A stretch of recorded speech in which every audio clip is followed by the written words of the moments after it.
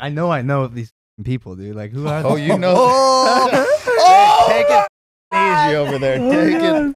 I'm waiting. Hey, but you know what? I'm not shocked. Just my God. Can you keep it together, please?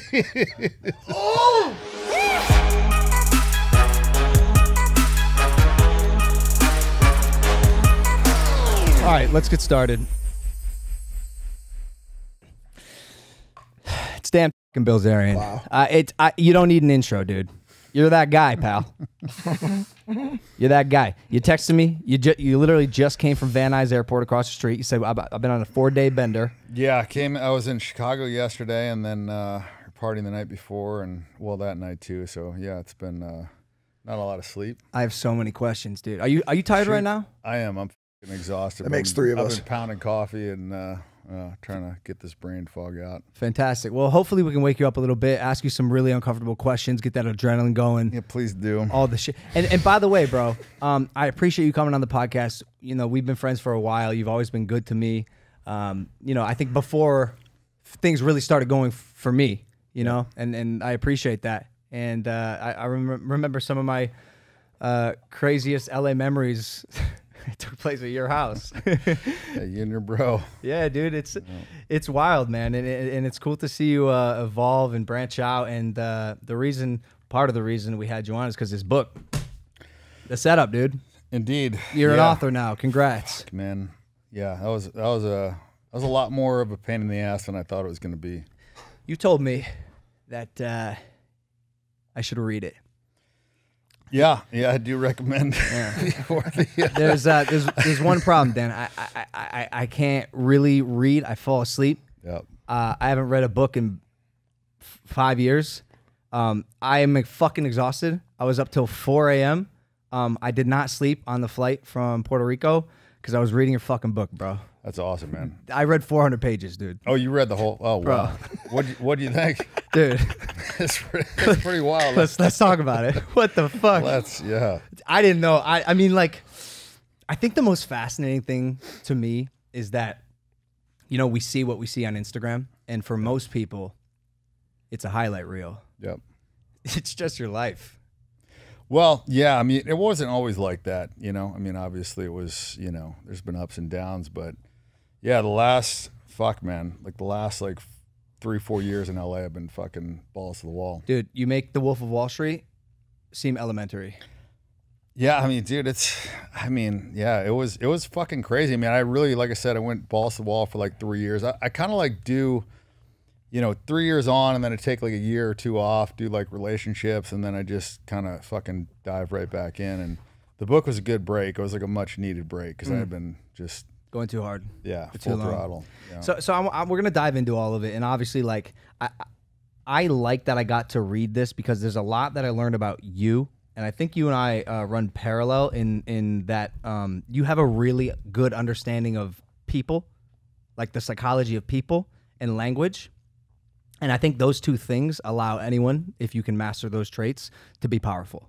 And I was able to kind of get into your brain, you know, for lack of better verbiage, and it was cool to understand how and why you think and why you do what you do. I want to ask you just candidly, you know, because I'll tell you how I felt about this, but how do you feel about your final product? I feel good, man. You know, the last like 10 edits that I did, you know, I was sure at the end that I was fucking done. I was like, okay, this is fucking perfect, and I would go through and I would just start fucking whacking it up again. And you know, the book like forced me to look at my life, and I didn't realize like how much of the shit that, you know, happened when I was younger or whatever affected my trajectory later. And that was interesting. And then also like just it also forced me to like look at uncomfortable and embarrassing situations like all the way, you know, shit that you like kind of block out, like don't tell anybody. You know, I kind of had to like dive into that, and I think it was important, you know. I want to give people like the full, you know, understand, because I mean, I'm just like a fucking normal dude that's in fucking crazy situations, and I think a lot of people look at me like, you know, this like, you know, almost like animated character or whatever, because my life has gotten so crazy. But I feel like I'm a pretty fucking normal guy that's just like had a fucking really nutty life, you know? Okay, you're not normal. Well, maybe not by like normal standards, but I'm just saying like, as a person, I feel like I'm somewhat normal, but I feel like I get put in these, like, there's a lot of times when I felt like I was the normal guy in the room surrounded by fucking crazy people. Like this goddamn Sam. I mean, so many of these characters in the book that, you know, like I said, they were fucking out of their minds, and I felt like I was like the voice of reason. There's levels to this shit, as they say.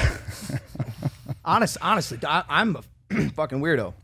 I've been in rooms where I look around and go, these people are fucking weirdos. And I imagine you've been in that situation too. But one of the comments in this book, and one of my favorite parts about your book is that you'll recount a story and then have a vignette from a person mentioned in the story. So you get their take. And for me, a lot of the shit you say in here truly seems unbelievable. It's hard to fathom. Yeah, and that's why I think the vignettes were so key, is because it kind of like, it gives you, you know, somebody else's perspective, and also like really credible people too, right? Like, you know, Navy SEALs, you know, girls I dated, doctors, lawyers, celebrities, whatever the fuck ever, right? So everybody's got their own, you know, view on this stuff. And I think that was another thing, you know, I mean, I had to like be fully vulnerable. And then I also felt like I had to have those in there for people to believe, because it was so fucking crazy. You know? Yeah, absolutely. So I opened the first page of the book, and it says, "For my father."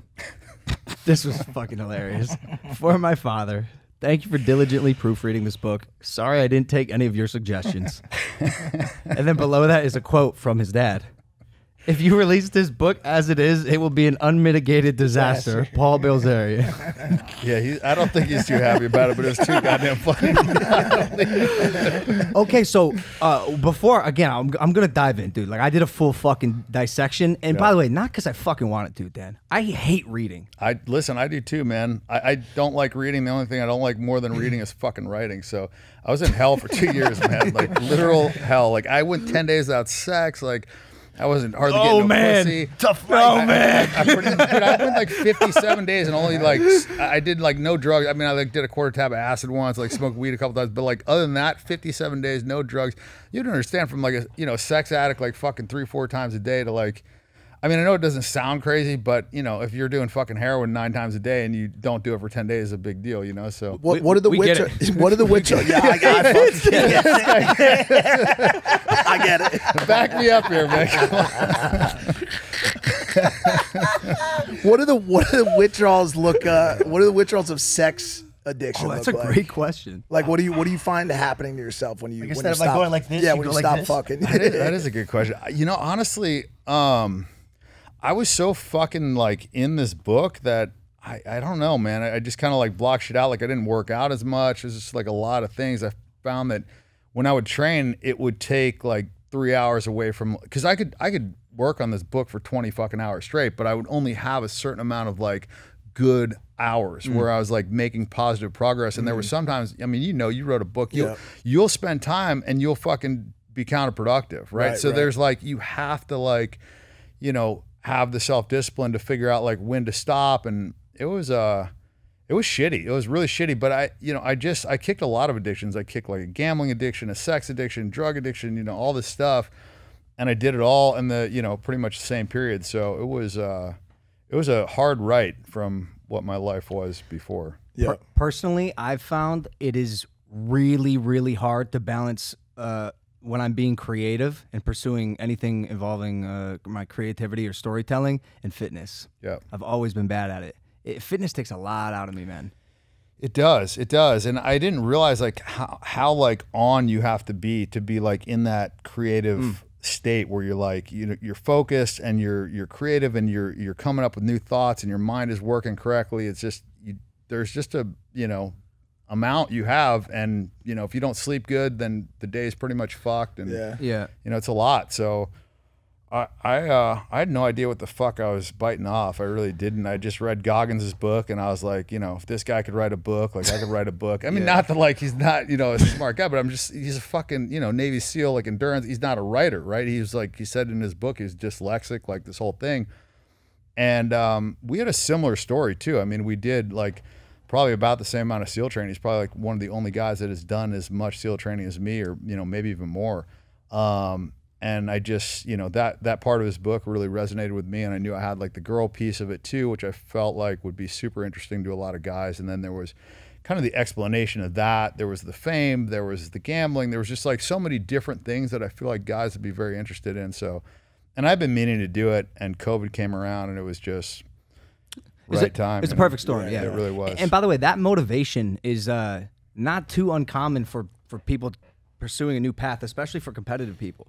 Dude, the only reason I started on Vine was because I saw Marcus Johns, who you may not, or may not know, make a Vine, a kid my age, and he got famous, and I said, why can't I do that? If he could do it, I could. Exactly. Right? Yeah. Exactly. And there is something more to it, and I want to preface, like, again, I'm going to dive in here, but and I'm not saying this to promote your book, but I think this is like, I mean, this is you, dude. This is like the damn Bilzerian everyone wants to actually understand and know about. Yeah. And you're a really good writer. You are good with words, and you can your recollection of stories is actually a bit eerie because you remember every single detail. Well, I went through like 40 years of texts. I went through over 100,000 pictures. And I had like so many hours on the phone, like talking to, you know, old friends, girls, whatever. And it took a lot. And I did, you know, but I had some help because I did some cartoons before. I actually I didn't write a book. I had a ghostwriter write a book in 2016. So we went through this process, but he was doing the writing. I actually didn't use any of it, but you know, I kind of like put down some of this stuff. But I initially was a terrible writer, and I think it's just, you know, it's like that law of 10,000 hours. Like if you do something enough, you eventually get good at it. And man, I don't know. I knew this was going to be out there forever. I knew there's a lot of people that wanted to know my story, and it was an interesting story, and I just wanted to tell it right. So I just did as best I could, you know. And I think you did a good job. We interrupt this program to bring you a word from our sponsors. Ladies and gentlemen, there's a lot going on in the world, whether it's stuff you're excited about or stuff you'd rather not think about. Can't always control the vibes out there, but you can always control the vibes in your head with a pair of Raycon wireless earbuds in your ear. Whether you use them to pump up, wind down, work, or work out, Raycons are my go-to for the on-the-go audio, and the new everyday earbuds look, feel, and sound better than ever with an improved rubber oil and look and feel and optimized gel tips for the perfect in-ear fit. These are impressive before you even start listening. You get 3 new sound profiles to make sure everything you're listening to sounds its best with just the right amount of bass. And there's also an all-new awareness mode for when you need to listen to your surroundings instead. Raycons offer 8 hours of playtime and a 32-hour battery life. There's also a built-in mic, and you can take calls on your earbuds at the press of a button. They start at half the price of other premium audio brands, but they sound just as good, and Raycons come with a 45-day happiness guarantee. Right now, Impaulsive listeners can get 15% off their Raycon order at buyraycon.com/Logan. That is buyraycon.com/Logan to save 15%. Back to the program. However, I will say, and you kind of just mentioned it, a lot of guys will find this interesting. Yeah. I found it interesting. I also happen to be a guy. I wrote a note. I annotated one note in this book with my left hand, by the way, and the handwriting is atrocious. Can't use my right now. Wait, what the fuck? Something happened, but look, he hasn't explained it yet. My note was this. I say this in full sincerity. I don't think a single self-respecting girl will make it through this book. I don't know, man. It's funny. I thought the exact same thing, and I had a liberal feminist that was an investment banker, smart, hot chick, read that thing, and she liked it. You'd be surprised. I feel like honesty resonates with people. Like, but does she respect herself? I don't know. I mean, she's successful. I don't know. That doesn't mean she respects herself. Yeah. Did you have sex with her? I did not. I did not fuck her. Do you plan on it? No, I as my buddy's girlfriend, no, I definitely don't plan. I don't think that rules out anything for you, Dan. I've changed my ways, man. I've changed my ways. I've heard this before. I've changed my ways. Have you though? You know, not completely, right, but a little bit. I mean, I'm definitely not as fucked up as I was, especially after this year. I mean, I'm kind of like a little bit back on my bullshit now, but I did like a year and a half monogamous, like with that one girl. One girl, yeah. It's crazy, man. Are you guys still dating? No, we broke up. She was just young, man. She was young and she was cool. She was smart. Everything was good, but for monogamy, fuck, man. I think I have to have a girl a little bit older. You know, I mean, even though she's smart, like you just had to be on this earth a certain amount of time for me to be able to, you know, I don't know, just connect. Get something. I mean, I don't know. Like, you have to be challenged, like, mentally. And if you haven't, you know, if you're fucking 19, how are you going to challenge me? I feel like I've had fucking dog years, you know, and I'm 40. Energy. So. We just had this conversation last we episode. were talking about like these young girls, 19, 20, 21, dating older men. I have no idea how they can converse about anything relatable to each other. This you're talking two different generations, experiences, wisdom, perception of technology. Like it's tough, man. And it's also, I'm like, I don't know, man. I've like fucking painted myself into this fucking corner where it's such a high standard for what I find hot, and it's, you know, an age is kind of like correlated to that a little bit. So I don't know, man. I might be single forever. I might be fucked. Is there any part of you that gets a little bit of enjoyment or finds a benefit in being the person that teaches this 19 or 20-year-old or shows this girl the things that a lot of these other 28, 29, 30-year-old jet-setting females have already done in their life? Did you find joy in that? No, absolutely. And I think that's why I think a lot of people have kids too, is because they get to like show somebody this stuff, right? Like my brother just had 3 kids, and you know, he gets to now kind of relive his life with his kids. He gets to show them, you know, all the stuff that he did growing up, and, you know, kind of gets to live life again. And, you know, there's a part of that that's fun. You know, I mean, it's always more fun to off-road when you have somebody else in the car to scare the shit out of. It's just more fun to do stuff with somebody that hasn't done it so they can, you know, experience it. And now, like you said, all the fucking girls, they've all traveled on goddamn jets. They've been on fucking yachts by like age 20. These bitches have done like everything I've done. It's like, wait, what? Yeah. So it is cool to find some that haven't been, you know, damaged and jaded. But at the end of the day, like if I'm going to be monogamous, it has to be somebody that's kind of on my level, experience-wise. So. I found this interesting, and I'm curious. The girls that do stick around, what is it about them? What makes them the outliers? Because statistically, you know, when a girl gets involved in the web that is Dan Bilzerian, I imagine right off the rip, they don't stand a fucking chance. So the ones that do, why? I don't know, man. I think I'm a little bit different than other guys in the sense that, like, I'll keep a girl in rotation for 2 years sometimes, you know, and I feel like as long as I don't like fuck them too much or, you know, without hooking up with other girls, like I don't really get tired of it, especially if it's been 2-3 months. I kind of forget, and it's like fucking a new girl. And so if a girl's cool and she's hot, yeah, I mean, a lot of times she'll kind of like come back around, and I'm always honest and open about all my shit, so they know, you know, what it is coming in, and they're having fun. And if they want to come back, it's usually, you know, they break up with a boyfriend and they're fucking blowing me up. You know, it's like I'm all the bit like, fuck you, I guess, to these guys. But I don't know. I've like I said, I've kept a lot kind of like in a rotation for longer. Most don't, but some do.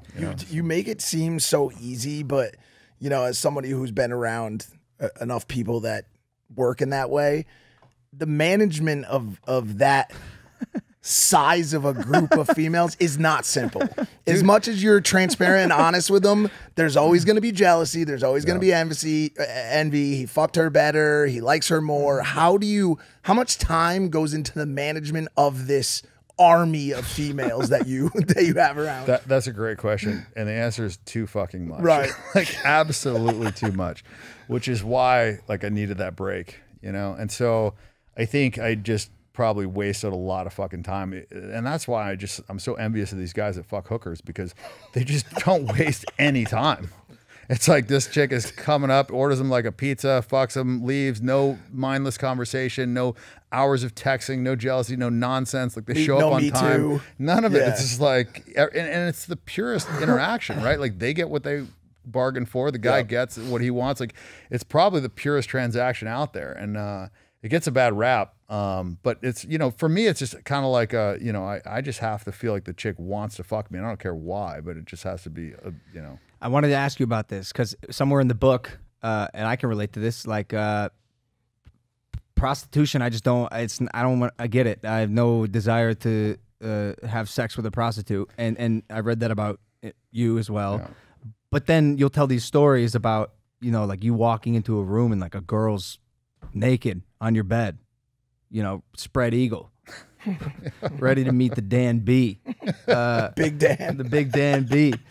But isn't that just like, to me, that's just as much of a turnoff, dude. Like if a girl's doing that, Like she do that to everyone. I feel you on that, but I don't care why she wants to fuck me. That's the thing. I don't care if it's the fame or the money or, you know, to get ahead or to make her boyfriend just, I don't give a fuck what the reason is as long as it's not $1,500. You know what I'm saying? Like, because look, women have different attraction mechanisms than guys do. Like if you're a woman and you're smart and you're funny, it's not going to make me want to fuck you more. Like, it's going to be based on how you look, like your tits, your ass, your face, your body, whatever. It's purely physical. Yeah. Like the other shit can only like be a detractant. You know what I mean? Like if you're, you know, if the girl's stupid, then, you know, it can like make me maybe want to fuck her less.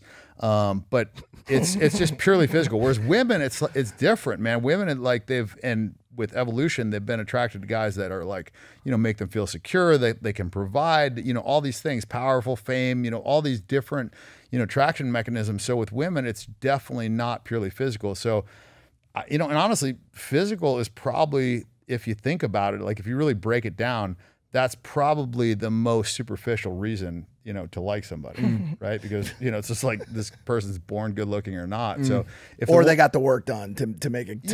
In LA, exactly. But, you know, if a woman like looks at this guy, is like, oh, he's smart, you know, he's interesting, you know, I connect with him. He's you know, he's a powerful guy. He's, you know, been successful. He's, you know, whatever. And that's why she wants to fuck him. I mean, to me, that seems like less superficial than just like, oh, he's a hot guy, I wanted to fuck him, you know? But it's also not always so cut and dry, because you do have women out there who are fucking based on things as, you know, useless as good looks or whatever you want to call it. And then you have guys out there that are only hooking up with girls that they have an intimate relationship or intimate connection with. So it's not always as cut and dry as guys like looks and girls like, it's more rare though. Yeah, it's for sure. I feel like guys are like mostly I mean, at least me anyways. I mean, I'm like purely physical. I mean, as far as fucking, I mean, dating might be different, but as far as fucking, it's 100% physical for me. You've been riddled with this question your whole life. I'm just going to ask you right now. Do you think you're a sociopath? I don't, man. Like I felt bad when I like killed birds and stuff, you know? So I know that I'm not. I mean, I definitely have compassion, and, you know, I saw that because I like grew up in a family. I talked about this a little bit, you know, in the beginning is, you know, my grandfather, you know, it's like, if you saw an animal, it's like, oh, let's see if you can bust him. Not like that's a, you know, beautiful animal. It's like, you know, you just, you know, he killed animals, he's a hunter, whatever. And I would feel bad. So I definitely know that I'm not because of. So check this out then, because I find this interesting. And before you came here, I was talking to Mike and George about the duality of you, and in that way, like you do have emotions and feelings, and you know, I read your book. I got inside your brain for a second, and a lot of your friends, you know, will ride with you until the end. These vignettes talk about like how when people get to know you. As I started this podcast, you're that guy, pal. Just like a friendly, loyal guy there to the end. And then at the same time, and this is just me being honest with you, like I don't know, like how, like don't you get hurt when you see the hurt in these girls' eyes? Maybe when you don't give them the time of day or kick them out or treat them sort of disrespectful. You know, I actually treat them pretty good. You know, I mean, there's definitely going to be hurt, obviously, but. At the same time, you know, I got rejected by women a ton when I was younger. You know what I mean? So like, so fuck them all, right? Well, not really that. I mean, it's just like, I don't know. I mean, people are going to get hurt, right? Like, I mean, and a part of this, like a part of the reason why I was able to get laid so much is because of the jealousy and competition and stuff like that. So I think, you know, it's one of those things where if you hit on a girl and you're aggressively hitting on a girl, it's going to make her not want to fuck you. I mean, this whole like thing that Hollywood perpetuates, like, you know, go, you know, kiss a girl's ass, do whatever the fuck she wants, buy her flowers, you know, be her bitch, whatever. That's what Hollywood puts out there. And that's just like all the wrong shit. And it does not, like women don't respond to that. They just don't, you know, like if you do that, they'll, you know, look down on you. Yeah, tryhards don't get laid, yeah. I have to put an asterisk here. Like any generalization of anything, I red flag. And like when we're talking about the women that you've surrounded yourself with, do you feel that there's a difference or there's a caliber that other women may hold themselves to that the ones that you hang around don't, that may demand more respect, more time, more attention? For sure. I mean, I think like the modeling industry in general, is kind of, you know, more superficial. I mean, it's girls that basically they put a lot of their value based on their looks. And since I want to be around hot girls, you know, I'm around a lot of models. So I think a lot, and for, you know, for a model, it's like, where do you really go with that? You know, most models end up dating a rich guy. They end up, you know, trying to, you know, pursue modeling until it doesn't work out, but it's not really like a long-term goal.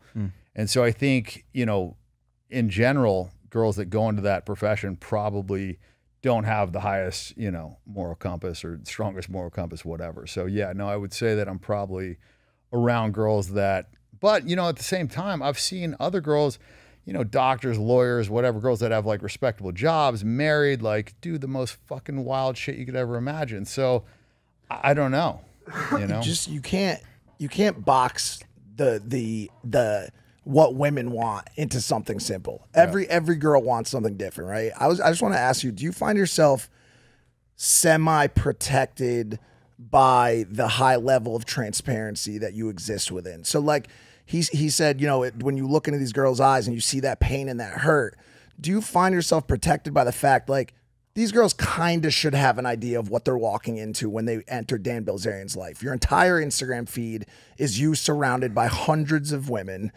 You've been extremely transparent about not being the guy to get married or lock a certain girl down. So do you feel a little bit less? Yeah, I do, because I feel like a lot of my guy friends in LA that get a lot of girls, they probably hurt girls more because the girl thinks there's more of a chance. Like when you're dating a girl, she's probably like, okay, like I could be the one, you know, and she's probably more hurt than a girl that I'm dating that's one of 20.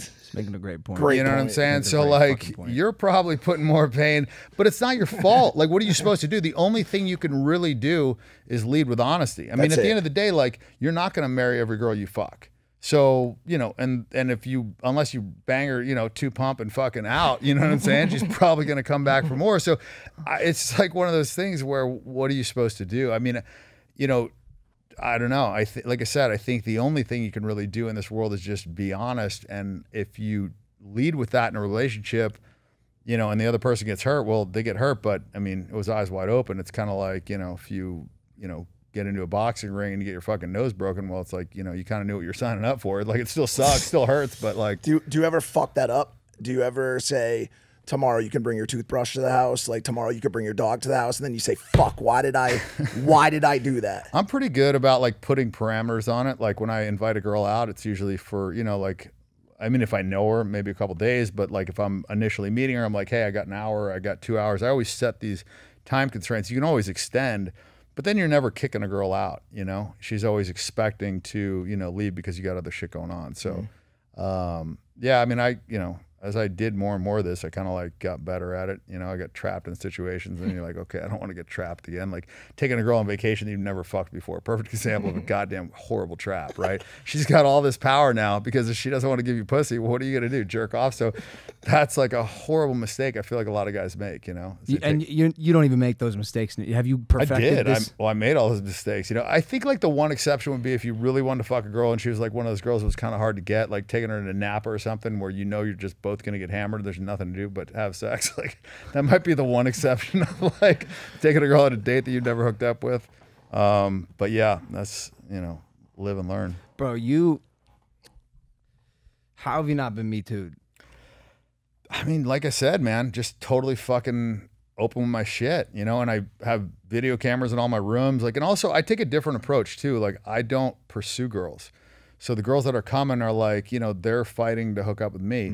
And so I think if you set that parameter and you set that, you know, stage, it's different than when you're like trying to trick a girl into fucking you, or you're trying to like, you know, hold the carrot over her head. Like, oh, if you fuck me, you can get this job. And I think that's what a lot of these guys did is they, you know, use their position or they use their job to, you know, get girls to fuck them. And then the girls, you know, had remorse later. They're like, oh, I shouldn't have fucked that guy. You know, even though I got the $7 million from fucking Steve Wynn, or even though I got the role from Harvey Weinstein or whatever, you know, later on they, you know, get pissed off about that because they feel like, you know, they shouldn't have done it, or because they felt like they had to do it to get the job, you know, but I'm not like, you know, fucking putting chicks in movies and stuff. So you're probably opening DMs from girls that say let's fuck or whatever. I mean, you know how the DMs are, man. It's fucking like how do right? you sort through them? By the way, I don't really go through them too much. Now they have the feature where it's like by followers, right? Yeah. So it's like you have less bullshit.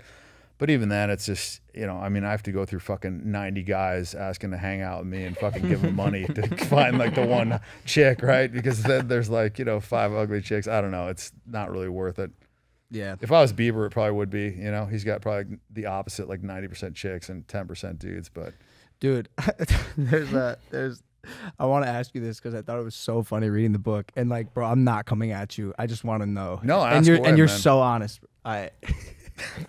There was one section where Jay Rich, who we both know, he said, we've had many viral videos and photos, and he never wanted me to Photoshop him. He just wanted me to capture moments. But then I had this very vivid remembrance of this one photo you posted. With Cardi B. Yes. You photoshopped Cardi B. You made like a half pipe. You made her like skinny or something? I did. I don't know how to use Photoshop, but I'm saying I had fucking jizz on my shirt, and I was like, don't Photoshop me. Don't fuck with me. I'm saying like, but yeah, I don't know. She said she didn't like the photo. He unfatted her. I don't fucking know. Wait. It was. She prompted that? Well, she said she didn't like it or something. Like, I guess he had sent it. I mean, this was like all like, my team to their team kind of thing. And I guess, they had sent the photo and she didn't like it. And then he had like, touched it up and sent it to her. Oh, no. And she's like, I don't know. And then they said, okay, it's good. But then they posted the original. I don't know. Didn't the girl in the background? To me, it's like, I don't give a fuck if Cardi B looked like she was 300 pounds or fucking, you know what I mean? It's like, I'm not hooking up with her.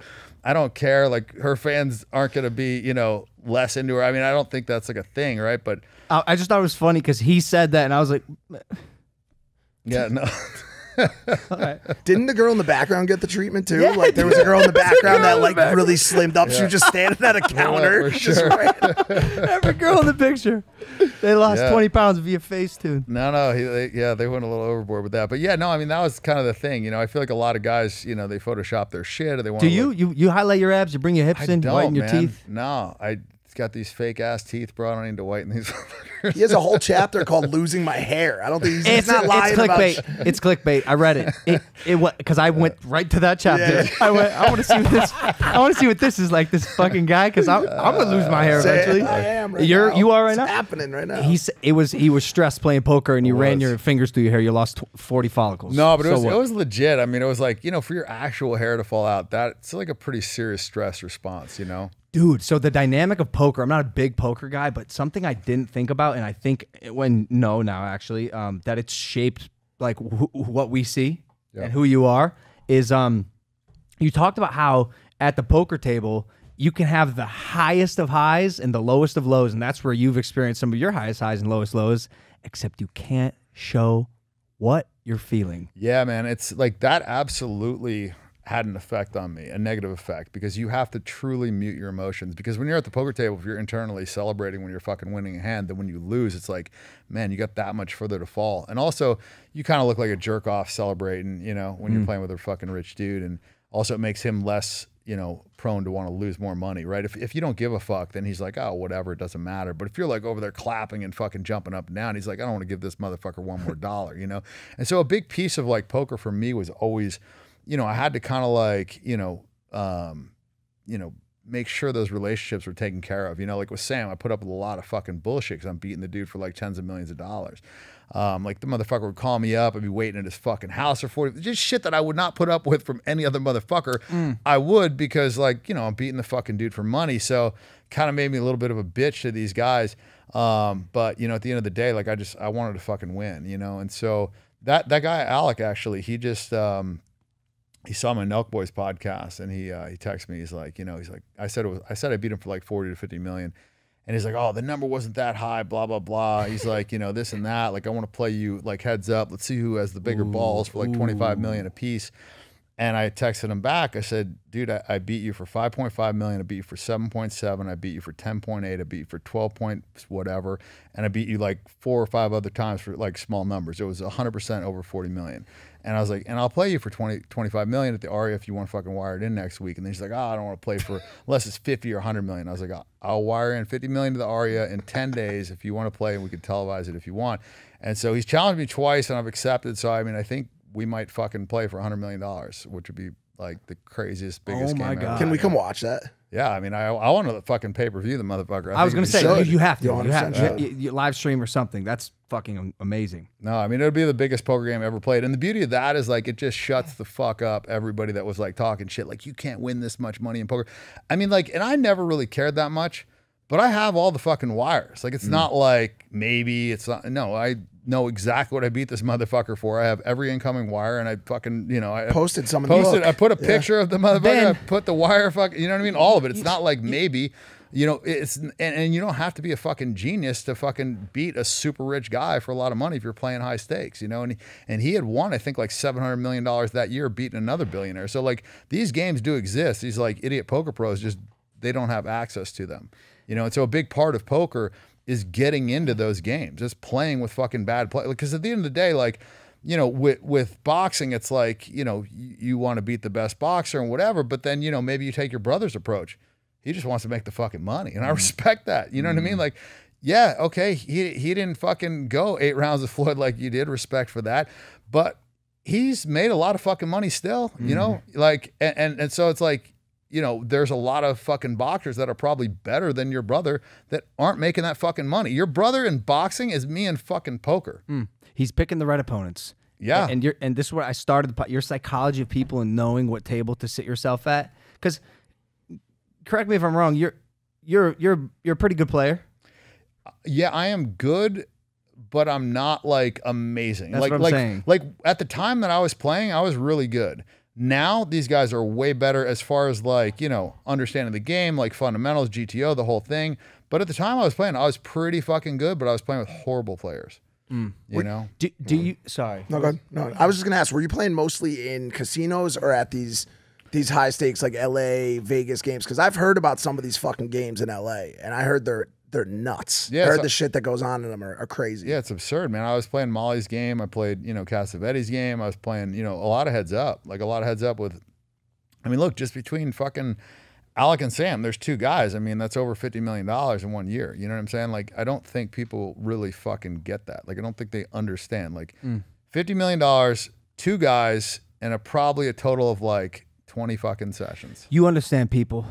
Why do these fucking billionaires throw money like this repeatedly with you if they continue losing? Like, what's the thrill? Well, there's ego, right? I mean, that's a big piece. Like, you want to beat somebody. Okay. And also for them, it's like, does like 25, 40 million really matter if you got $2 billion? Like, I mean, yeah, it's like, you know, I'm sure it stings, but they didn't lose it in one session, right? He's like, you know, at first it was like a couple million, then he upped it, you know, then it was, you know, 5.5. You know, then we played a little bit bigger. It was, you know, 7.7. And then, you know, towards the end, it's like 5 million minimum buy-in, 10K, 25K blinds. So, like, the money that I was winning actually wasn't a crazy amount for how big we were playing, but he was playing really bad. So, you know, it was, but I also could have lost, you know what I mean? Like, it wasn't like this was a lock. Like, I really fucking put my nuts on the table, you know? So it was something that I feel like a lot of people probably wouldn't have been willing to do. And if they lost once, this is the scary part. If you lose, then where do you go? Like, are you going to go back and play the fucking kiddie games, or are you going to come back and play this guy? And then if you lose again, what do you do? Right? Are you going to fucking lose a 3rd time? Because then, you know, we lose 4th time, you know, we might be fucking broke. Now you're in trouble. And then what the fuck do you do? Now you just lost $40, $50 million. You went from being a fucking relatively rich guy to now being completely fucking broke. I mean, like, think about that. That's a lot of stress, dude. It's horrifying. Yeah.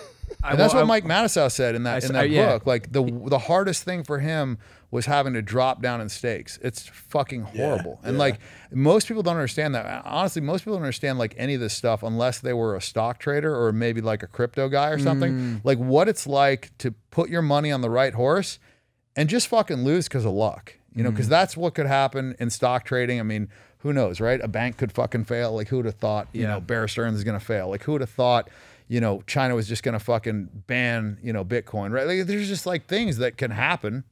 And then there's recoveries or whatever. Like, can you sustain it? I mean, do you still fucking stay in the game? Like, do you, you know, panic sell your fucking crypto or do you hold? Like, And it's like that in poker too. Like you have some fucking losses, and it's like a big piece of this is also you have to like bankroll management. This is not like, okay, you have $10 million. You don't really have $10 million because you need to play poker. So you have like, okay, maybe 2 million, but then we're putting 8 million to play with. And then if we lose, then how do we adjust that? And like, you know, there's a lot that goes into it. It's not like an easy lifestyle to, you know, kind of like navigate. So okay, your intelligence is uncanny. It's probably your number one asset. If I'm being honest with you, I think you've been able to navigate just.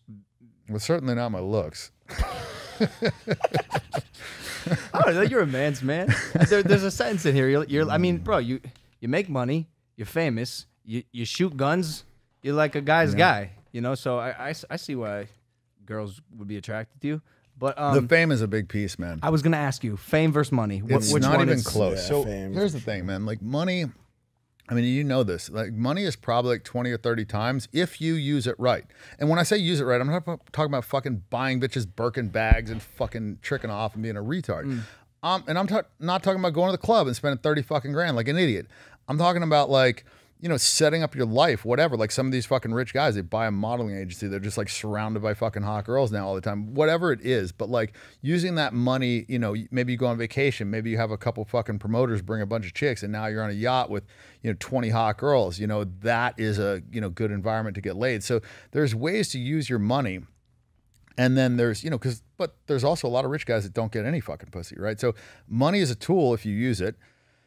But fame is just different, man. Like fame is a thing where you could get laid in spots where you never otherwise could have. like you know? like geographically, or like what are you talking about? Like in a Situationally. porta potty? I mean, yeah, in a porta potty, you know, like just, you know, fucking, you know, some like married chick in a hotel lobby, like just crazy shit that like people wouldn't even think to do. I mean, I talk about some of the stuff in there, you know, like fucking a girl like stone sober in a fucking, you know, bathroom, like just shit that people probably wouldn't even try, you know, things that work, like opportunities that come up, situations.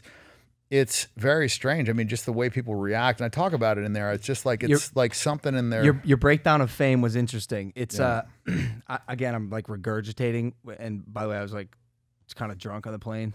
Best way to travel, by the way, especially if it's a long day of travel. But it was almost like if you're famous, there's like a level of trust that the community or society like almost places in you. Like you've undertaken some sort of responsibility or have been through things that most people haven't, and it is that thing. 100%. It's like if you went to Harvard or you went to Yale, there's like, you know, the people on that campus are going to like, you know, put you in a category, right? Like if you're in a certain group or a club, it's like, you know, you've pre-qualified yourself, right? Bingo, that's what it was. Yep. Fame is like the ultimate, you know, pre-qualifier, right? Yeah. That's like, it checks all those different boxes. It's like, okay, this person is, you know, he's popular, he's looked up to, he's respected, he's, you know, all these, you know, social proofs, right? And so it's one of those things where whether they like it or not, they're going to be affected by it. Yeah. It's so funny because I'll let you get the start. No, on no, that, it's but so I was the opposite, right? You have money first, and then I also found it fascinating how you literally just decided to flip a switch and say like, I'm gonna go try to be famous. It was an experiment for everyone who doesn't know. Dan Bilzerian getting famous on Instagram was an experiment. Rich guy's experiment. It fucking worked. But I've always had the fame first, so I know the dynamic of that and like what that does to people and specifically women. Yeah.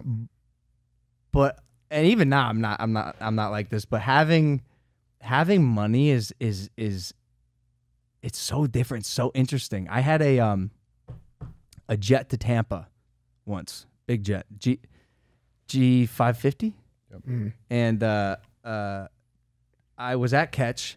And I was talking to some guy, and I was like, yeah, I'm jetting to Tampa tomorrow to go do some stuff for the WWE. He's like, no way. I'm with two girls that are flying to Tampa tomorrow. And I'm like, this is weird and perfect. Can I say hi to them? Walked over, beautiful girls. And I was like, hey, I heard you guys are going to Tampa. I have a jet if you want to come on it. Dog, to look in these girls' eyes, they were like, are you inviting us on the jet? And I was like, I mean, yeah, you'd have to cancel your flights, but we got room, we got seats if you want to come.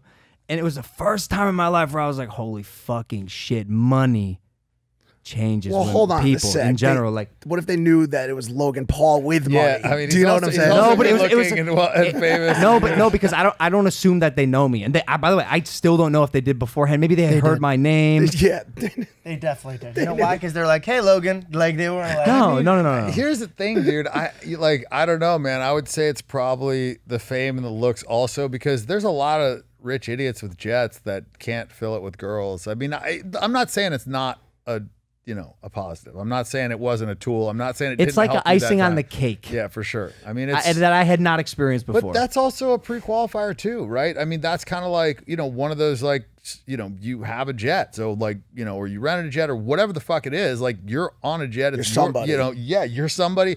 Like, it costs a lot of money. Like, chartering a fucking plane, owning a plane, whatever it is, like, it's fucking expensive. Success is attractive. It is, right? And because and for good reason. I mean, like, you succeeded, and succeeding is not easy. It's like hard, dude. it fucking is, It's man. fucking hard, man. Yeah.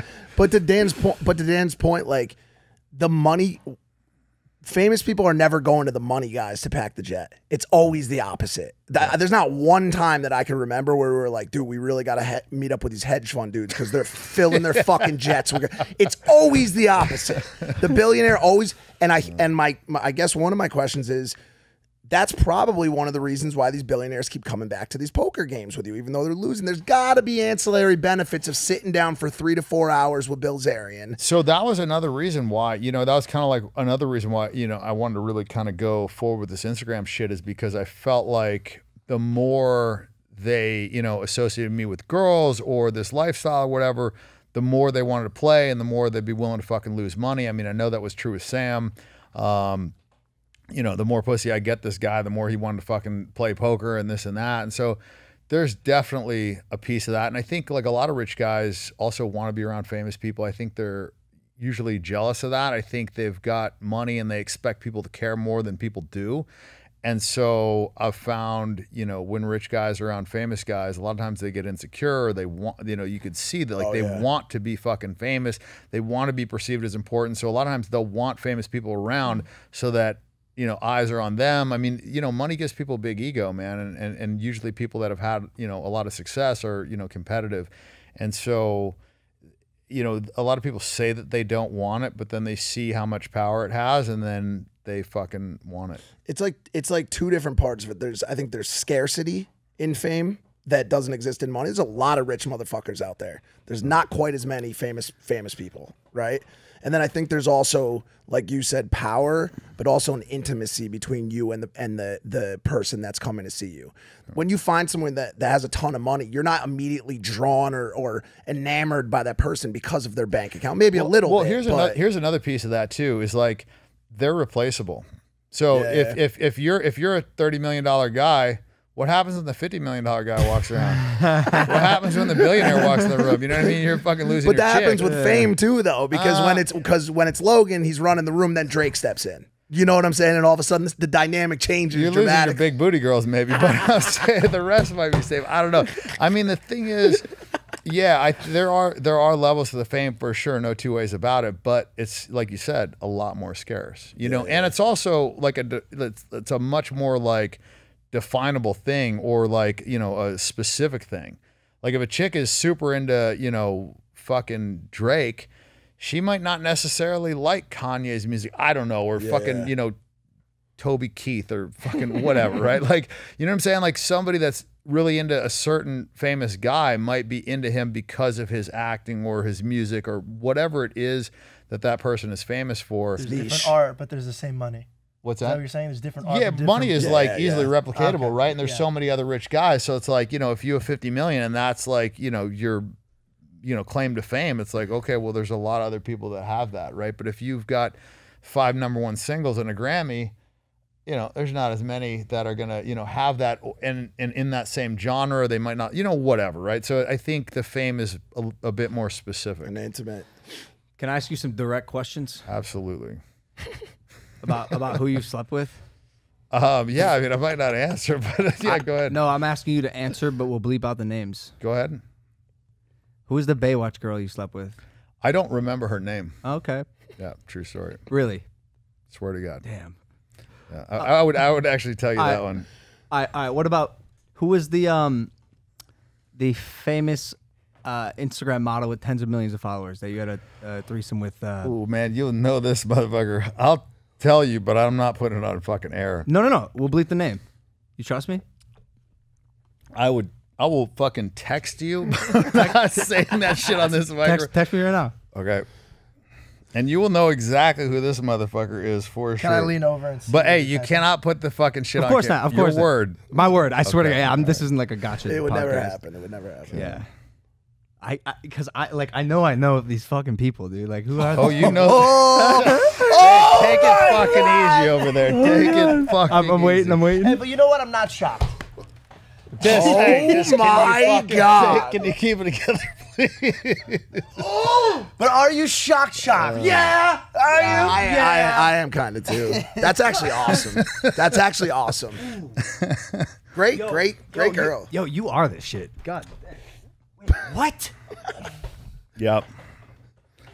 Not to be I aired. need a second. No, because the audience hates when this happens. I'm sorry. What's your next? I gave him my word. What's your next one? I didn't. No, I'm just kidding. That's Wait, can I ask one in the interim? Yeah. Go ahead. I was just gonna ask, do you have a favorite of all fucking time? Because let me tell you, as someone who, and I know we had it. Well, not only that, but as someone who, and this goes back a little bit, has had, you know, a little bit of fake beef with you at one point for allegedly hanging out with some of the girls. By the way, I'd never had any fucking shit. I know. Some girl was like, "Oh, this guy's talking shit or something." I was like, Fuck him. "Okay, well, fuck that guy." And then all of a sudden, I see a tweet that's like, "Yo, actually, I don't. This guy could actually come to the party." I don't know. Well, yeah, you like made a video, or you're like, "I was not talking shit. I have no issue with this guy." I was like, "Okay, well, cool then." What? And Logan vouched for you, so I was like, "Yeah, sure. Bring the fucking guy." By the way, party, I regret vouching for him. just don't bring this shit up. Well, you did. He vouched for you, so it's like, all right. Whatever, I wouldn't bring the anymore. fucking- Such you an would- yeah, asshole. okay, fair So enough. what I was gonna ask you was, there's a lot of girls in that group, you know, having spent time with a bunch of them, that would claim to have been the favorite. Oh, he you know, proposed to me. He said I was his favorite. He locked me down for this amount of time. Is there a clear standout in your mind? It's crazy, man. A lot of girls, they just like make up. Like I've like, you know, fucked a girl like a couple times, and she'll tell people, "Oh, he was in love with me. He was this or that." Like this girl that I kicked off the fucking boat for banging a waiter or something. Like she was like up into that point, like telling everybody, like, "Oh, Dan's in love with me." Like all this shit is so crazy. That was weird. So, just filling y'all in, you kicked the girl off the boat. She went to a club, fucked the waiter, video herself doing it. You did read the book. I That's did. good, Dog. my man. 400 pages. That's impressive, dude. In one fucking day. Do you want to know something actually? So I'm eventually going to be you know, publishing something eventually probably regarding my life. And I'm just being honest with you. The one part that was tougher for me when I was like, "Ooh, I'm reading," and this is like I feel like I'm working to read, was your backstory. For some reason, I found Like the military shit. I found the whatever. Dan Bilzerian that I knew on Instagram, and like, and I've been following you for years, just like, you know, everyone else. And if they're not following you, they're still watching, Yeah. as you said. And so it was really cool to see the experiences that went viral and all these photos and the stories behind them. I found that much more intriguing. Yep. Than the backstory. So the first 100 I missed. No, I get it, man, and I was kind of like struggling with that too, because like a part of that, I felt long. it is, man. Is there foreshadowing your story in the future? Yeah, like a lot of them were kind of like integral things. Maybe I went too long in the military stuff. I just felt like the military stuff was it was pretty impactful, and there's also a lot of misconceptions about it. And then there's also a lot of intrigue. I think I probably put a decent amount of military in there because Goggins' book was like so military centric, and it did so fucking well. So I was like, oh, well, people really want to hear about that shit, whatever. But yeah, no, I hear what you're saying, man. I think, you know, a lot of people probably are going to resonate more with the stuff that they have some kind of like, you know, association with. I was going to ask something. You need that stuff too. Oh, go ahead, sorry. Most famous woman you've had sex with. Fuck. God damn. I guess it depends on how you define fame. Like any you know? A-listers?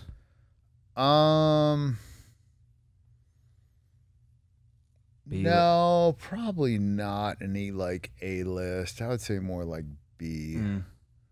I can't say that name though. All good. Is that by design to an extent too? Like, do you find yourself really get that attracted to like A-list like actresses? Do you know what I'm saying? Like, I'm not like. Here's the thing. I'm more in the circle with the guys. Like, I feel like the A-list women don't probably go to the same events as me.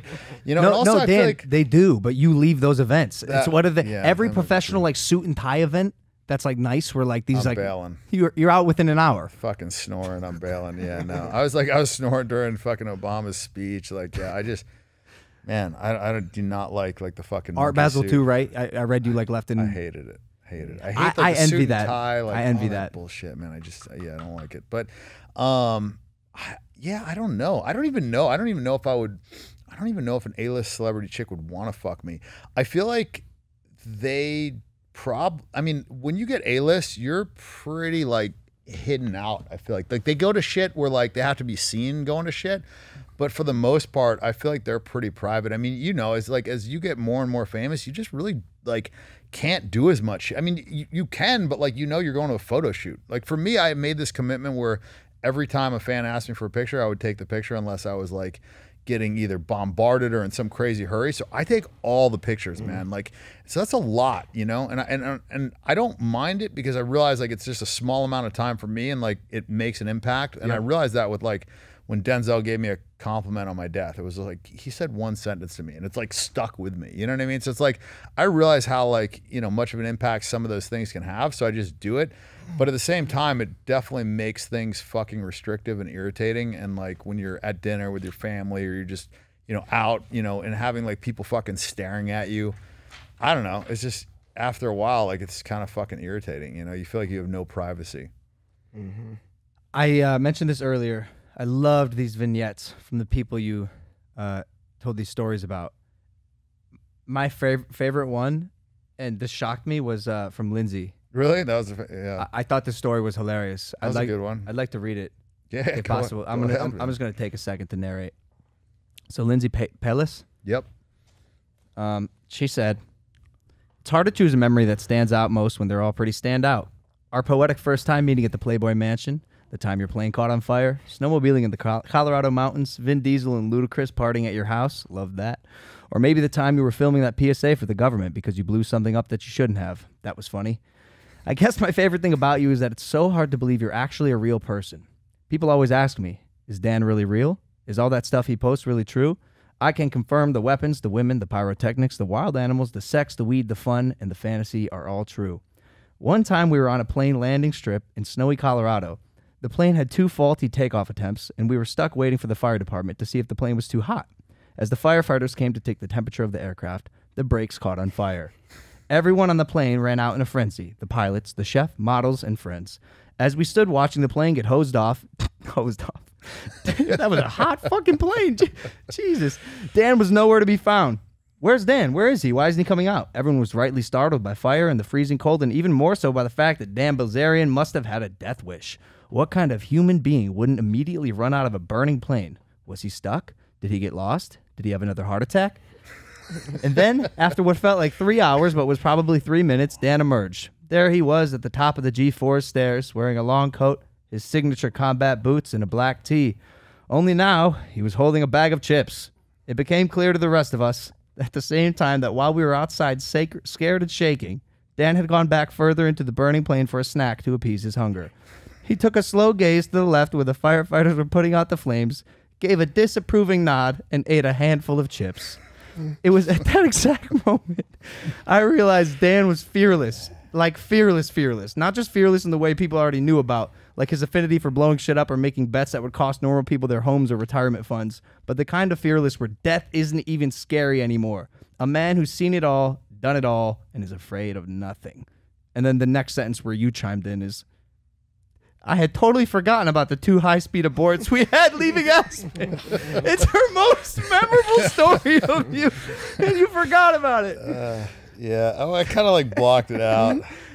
You know why? Because this was too. So I don't want. I guess I'm just recounting the story, but it's fascinating. The reason you stayed on the plane was a pride thing. Yeah, I was like embarrassed. I was irritated. I was like fucking That mad. your plane blew up. Yeah, exactly. I was like, fuck, you know? Like the captain goes down with the ship. I was just not coming out. Says it wasn't really that I was fearless. I was worried the plane could explode, being that it was on fire. I was just so irritated and embarrassed by the situation that my pride triumphed my self-preservation. I figured, like the captain who goes down with the ship, I would stay on, and if God wanted to shit on my head, then so be it.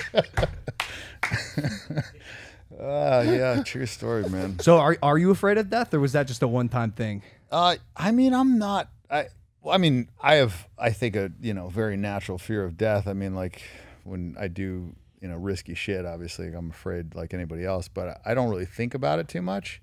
In that situation, like I said, I just the ego was more powerful, and I was just angry and embarrassed, and I just was like, fuck it. I feel like your ego fuels a lot of your decisions. Yeah, that's why I like mushrooms, because it fucking removes that from the Ego equation. Yeah, and I think like ego decisions are usually not the best. What do you like on mushrooms? I like the fact that I have the answers to my questions. I like the fact that my ego is removed. I like that. I think things are more clear, like I think you get fogged by a bunch of shit that actually doesn't really fucking matter, but you think in your mind that it does, and you have so many fucking distractions. And when I'm doing mushrooms, I leave my cell phone and I just kind of, I don't know, I just figure shit out. You texted me or you messaged me when we were in Iceland. You said, y'all better lemon tech some mushrooms while you're out there. What is that process about? So if you cook the mushrooms in lemon juice for like 20 minutes, it basically like, it activates the psilocybin, I guess, in a way that like your body would have to do it, but it bypasses that step. So it's faster. And I think it's a little bit more intense. And then you actually don't even have to eat the mushrooms. You can just drink the shot of lemon juice. I learned about that in Iceland with the Icelandic mushrooms, and it was pretty fucking awesome. So yeah, I've been doing that lately. Is that stronger than tea? Because I thought tea was supposed to be a similar approach. I don't know. I did a little research online, and it seems like it's gotten good reviews of lemon teching, and so yeah, I've been doing that lately. You doing mostly micros, or you could just hero doses, or what? Some heroes here and Yeah, there. yeah. For me, I think I don't know, man. Like Cowboy Cerrone, like that fucking dude. He was like microdosing mushrooms before fights and shit, which I thought was pretty fucking. Probably badass. why I got the shit kicked out. Well, I don't know. No ego though, so I didn't really feel bad about it. Yeah, no, he definitely. He had no ego. Like, all right, it's a good Whatever. fight. My opponent did a great job. No, but I mean, I think with the microdosing, I had better results on acid. When I microed acid, I did like maybe a 10th or an 8th of a hit, and it was almost like Adderall. I felt like I was like very fucking Zoned clear, in. locked on. Yeah, I felt like, I don't know, I had been like trying some backflips or whatever on a wakeboard, and I just felt like when I did that fucking thing acid, it just kind of like that removed the last little thread of fear, and I was able to stick it, so there's been certain things where I feel like it allowed me to like break through barriers, or I don't know, and it allows your mind to connect, like all your brain to fucking connect in ways that it couldn't otherwise. So Well, that's one of the things that psychedelics are like proven to do, is reconnect those damaged pathways between parts of the brain. So it reconnects like those bridges that are damaged through trauma, stress, other drug use, right? So it's a repair process for the brain, but it also tears down that frontal barrier of all of that bullshit that fogs your subconscious mind. Yep. So that's why you're fucking locked into exactly what you would be thinking without all of the fucking stressors of daily life. the second guessing, the fucking ego, the blah, all this other shit, I will say microdosing, as long as it's microdosing, I think could work. But I know a lot of people who got lost in the sauce. Yeah. Maybe they microdosed a little too much, too many times in a row, day after day. And like, I get it. It's a plant. Weed's a plant. These are drugs. Yep. These are drugs. Oh, yeah. And just like anything, if you don't, control in moderation, you're going to overdo it. And like when I'm going through your book, I have no idea how you do all the things you do, all the substances you take, barely sleep and work out.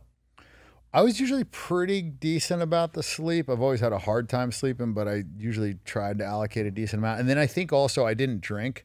And the drinking, I think, is a lot rougher on you. You're right. Than a lot of the other shit, Yeah. So I went overboard with the weed, and I found when I did the book, and also when I was just in Thailand and traveling and whatever, that when I didn't smoke weed as much. I was definitely clearer. I felt like I slept better.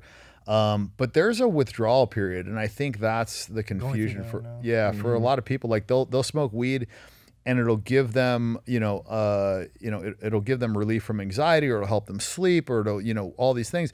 But then when they overconsume, I feel like it exacerbates those things that they were trying to then fix, right? And then they get into this rut where, like me for Valium, I was taking Valium every night to sleep, and then when I wouldn't take it, then I really didn't get shit for sleep, and I didn't realize the half-life was like fucking 100 hours or something, so I had to like kick it for a full week. And so I've battled a lot of different addictions, and people say that weed is not addictive. I just disagree. I mean, maybe I'm just an addictive guy, but no, I disagree as well. I think it's 100% psychologically and mentally addictive. Because like I'm just like waiting, like, okay, can I get high now? I've got my shit done. Like, is it time? And I feel like, yeah, it just, I don't know, man. I just absolutely believe that weed is addictive. And maybe it's the new strains or how they've fucking fucked with it, but whatever I'm smoking now is addictive.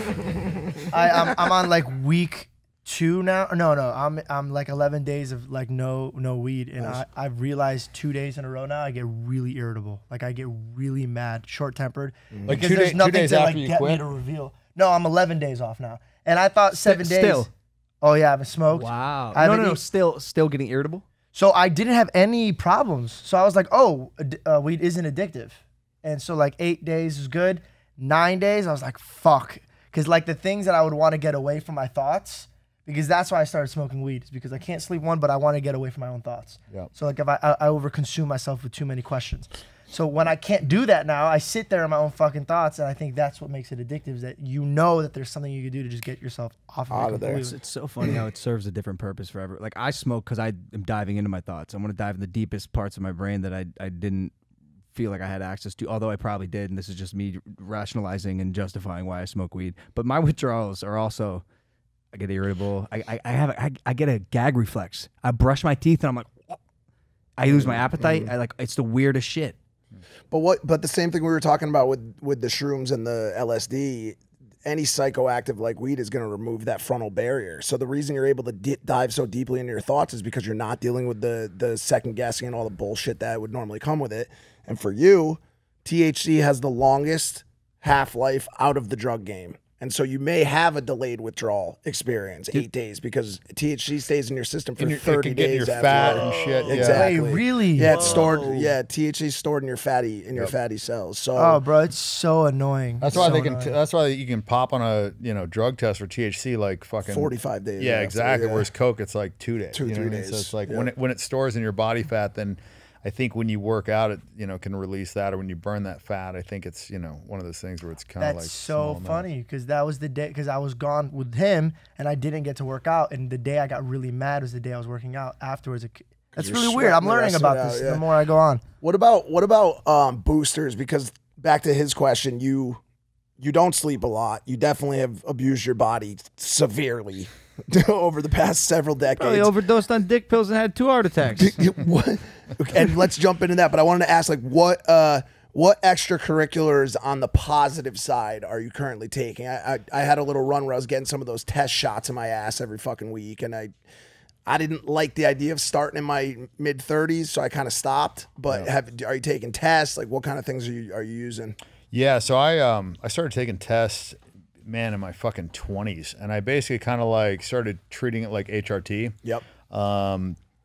So I didn't take a lot, but I just stayed on. So yeah, I've been on tests, low doses, but. What's your dose? I was doing 100 milligrams every 5 days, and then I moved it to every 4 days. So pretty fucking low, but enough to where you feel, like you're 20 years old. You know what your level is about? It varies. I do blood work pretty regularly. It's around like 900. The range is 350 to like 800. So like you're definitely at the highest. No, it's not. It's 400. It's 400 to 1200. To 1200. Oh, it is. Like Tyron Woodley was like 1100 or something. Like, but to be at 900 is not super common. Like, do you know what yours is? It was 500 the last time I got checked. And I'm about 530. Yeah. I mean, it declines with age, and I think it's like genetic. I think black guys have higher tests. Okay. For sure. I think it's like a genetic thing.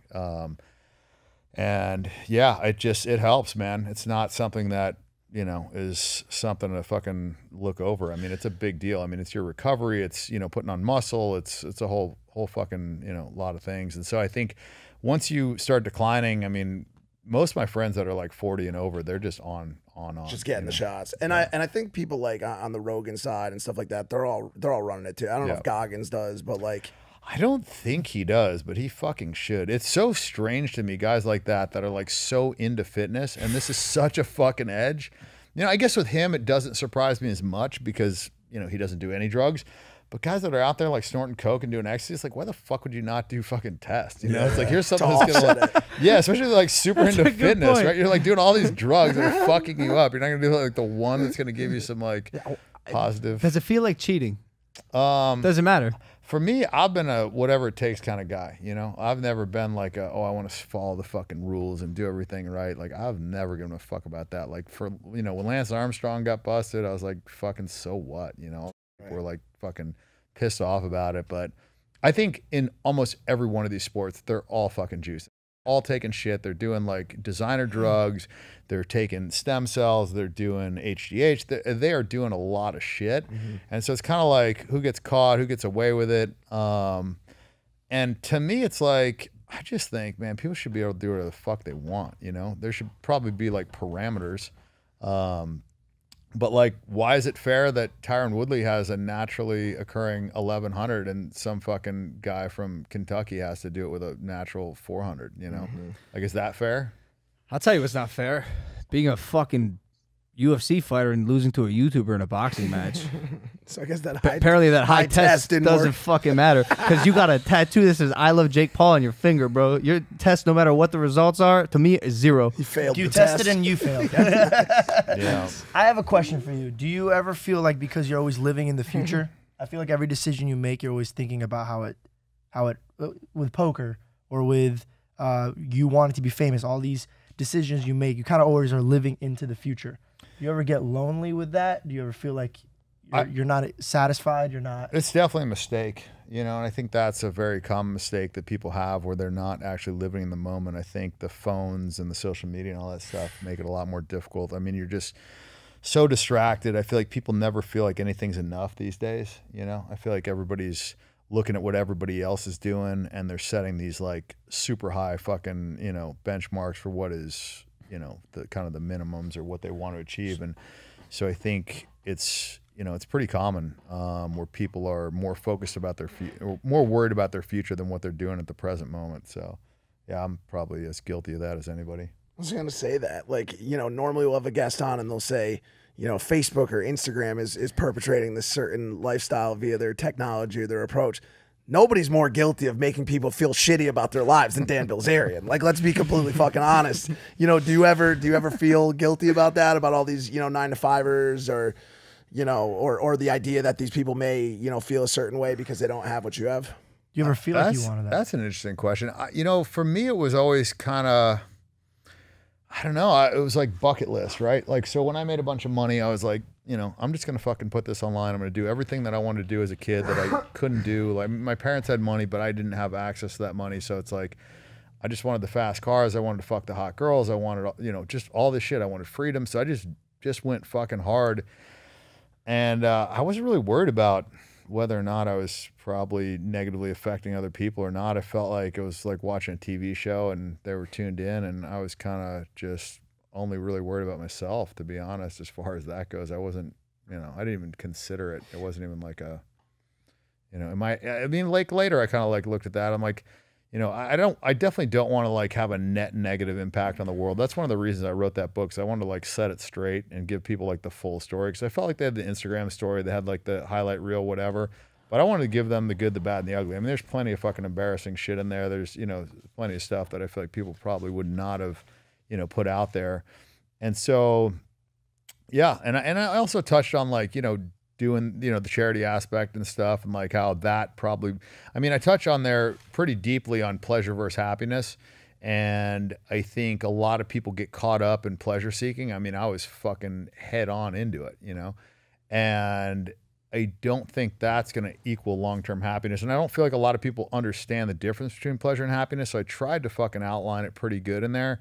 And I think I did a decent job. And I think I'm one of the few people that can actually tell people, you know, that the pleasure seeking isn't the fucking answer, because a lot of, you know, I mean, Bill Gates tells you, it'd be like, yeah, okay, who's the fucking hot chicks you've been fucking, motherfucker? You know, what do you know about this shit? You know, so it's like, from a guy that's done it, I think they have a unique ability to then speak to people about like, okay, you know, I've done all this shit. It's fun. Don't get me wrong, but it's not the answer. It's not going to lead you to happiness, you know? So, and I think understanding the difference between pleasure and happiness is very important, because pleasure functions like a drug. It's like, you know, you get that spike, but then you have to do more to get the same spike. And then eventually you just have to be doing it to not feel like shit. And I feel like pleasure seeking stuff is very similar in that sense. So how did you revert and find that thing that was the through line that made you happy? Or did you? Or did you? I didn't really find the happiness. I just figured out that the pleasure stuff was not the answer. Like, because I took it to a fucking level where I went beyond what more was better. See, for like a period, it was like more was always better. Like I took, you know, 2 chicks on vacation, and I'm like banging one chick and the other one's just sitting there and she's getting jealous. So it was like, it wasn't the best. And then I took 3, and then, you know, that was a better dynamic because I could bang 1 and the other 2 could hang and whatever. And then 4 was better and 5 was better. But when we got to 30, it was not better. It was a fucking headache. And I was like pulled in all these directions, and it wasn't, you know, it wasn't more enjoyable. And so I went to the links where it actually became, you know, detrimental to go further. And so I think once I don't think a lot of people get to the end of the road, you know, and I went to the end of the road with pleasure. And so I think I have a unique ability to understand that that's probably not the fucking answer. Yeah. What's next? Like, if you wait, what are you talking about religion? Nice. Tell me. We coaching the witness here. I don't know where we're going with this. He said, "Can I ask him this before the podcast?" I said, "Yeah, I'd like you to ask him that." And now's that. I the time. asked a lot of those questions. I think it was, "Are you happy?" Was what was. Oh, definitely that one of them. I didn't like, in the most respectful way. If you could, Listen, if you could go back. by the way, just before you go on with this, there's really no real questions that are off limits. Like, Yeah, of I don't course. really give a And fuck. I told him we're this. smart. That's why I went like, I thought he'd get the Don't worry hint. about offending me. Like, you Okay, can talk yeah. about like pretty much fucking whatever. I don't care. I said this before you walked know in. what I'm I saying? said I read the try to be book. respectful. I don't want to ever. No, and I appreciate that. Yeah. I really do. But I'm, you know, I think it's probably the most interesting podcast when you ask me the tough questions, and I'm cool with it. So yeah, whatever. So I look at your life obviously as everybody else does from an outside perspective. Do you ever feel like what you're doing is, at the end of the day, is from dust to dust, right? Like, you're never gonna take any of this with you into the next life. You ever feel like there's nothing that you're doing is solidifying like your true happiness to you and not what everybody else is? Because I feel like what you do is trying to chase your goals, but it's also to like make everybody around you go like, motherfucker, I did it. This is me. But are you doing anything for yourself that's making you truly happy? Yeah, I mean, I think you would like the book, because I do talk about that in there, and I touch on, you know, a lot of this stuff. It's like, you know, towards the end with the Ignite stuff, I felt like I was doing it to impress people. I felt like I was kind of like trying to one up myself. I felt like, because, you know, it was about marketing my brand, and it became more about my company. Back when I was doing this in like 2014, 15, it was just about fucking hot girls and having fun and partying and buying shit and whatever, right? There wasn't like any company, there was no business. And so I just did whatever the fuck I wanted to do. Whereas with Ignite, I felt like I had an obligation to be promoting this brand. And the best way to do that would be continuously kind of like one-upping myself, because I felt like social media was my best outlet to, you know, promote this. So I just kind of felt like I got stuck on a fucking treadmill of just trying to one up myself. And that's where I got towards the end of the book, where I'm like, okay, I'm on this fucking 300-foot yacht. I'm with, you know, 27 girls, and it's like, I'm miserable. What the fuck?